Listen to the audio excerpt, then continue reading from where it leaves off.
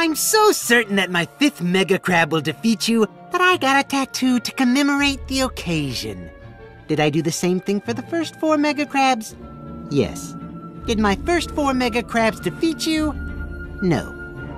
Did I have to undergo expensive and painful additional tattooing after each failed Mega Crab? Yes. Was it particularly embarrassing for me each time to go back to the same tattoo artist who had given me the previous Mega Crab tattoo and have to explain the whole situation after each Mega Crab was defeated? Yes. Did the tattoo artist laugh at me? Perhaps. Did he call some of the other tattoo artists into the room to hear the story? Yes. Did he also call the receptionist and some of the customers in the waiting room in to hear the story? He did.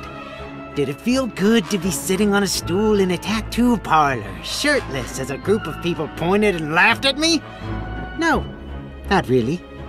Would a person who had been through that type of humiliation 4 consecutive times go ahead and get another commemorative Mega Crab tattoo without being 100% certain that this Mega Crab was definitely the Mega Crab that was absolutely going to destroy you all?